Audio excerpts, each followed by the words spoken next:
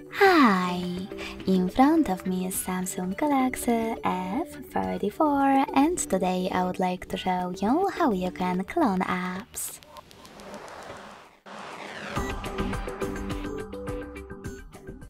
Begin by going into Devices Settings and scrolling down to access Advanced Features.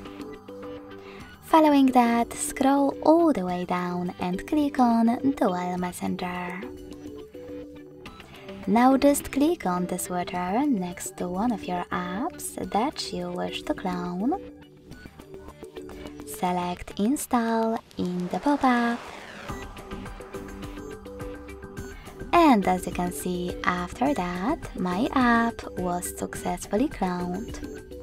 If you wish to disable separate contact list, tap on this blue switcher next to this feature and confirm your choice in the pop-up. You can switch it back on by clicking on the same Now Gray switcher. If you wish to delete your cloned app, you can always do that by accessing the same settings and clicking on blue switcher next to it. Lastly, hit uninstall in the pop-up.